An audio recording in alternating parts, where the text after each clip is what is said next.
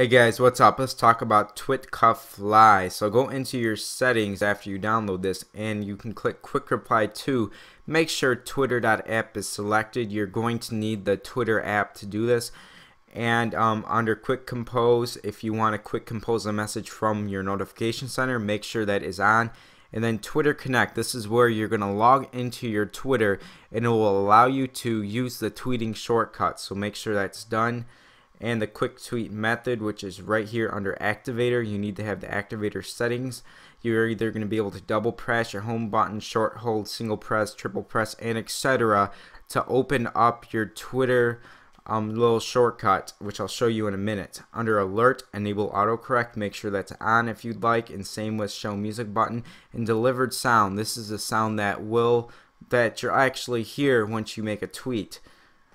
So let's go to down below to hide. This is how you're going to hide this little application shortcut. You're going to be able to double tap on your screen and the shortcut will disappear.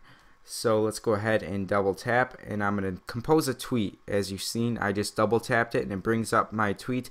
This is going to be useful especially if you tweet a lot. So hi world, that's what I'm going to type. I'm going to click tweet and it sends the tweet that fast. And I'm doing a voiceover so you do not hear the little tweet sound that's supposed to appear or actually hear. So as you've seen just there, I could double tap on my screen to release the Tweeter app. So here we go.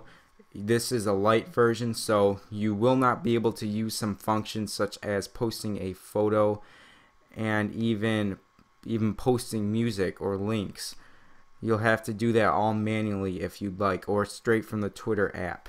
So yes, this is TwitkaFly Lite. It's off the BigBoss repo. It's for free and it's for the iOS 4 and 5. There is a version that actually costs money and you're going to be able to post photos and music. So down below you'll find a link to that. And here's my notification center. If you didn't see this, you're going to be able to tweet from down at the bottom. So what do you guys think about this little tweak right here that lets you tweet from anywhere? Remember, there is a paid version for $1.99 if you are interested. You can get that also on the BigBoss repo. So leave a comment below on your thoughts and please remember to click the like button and subscribe and that'll help me a lot. And I'll see you in the next video.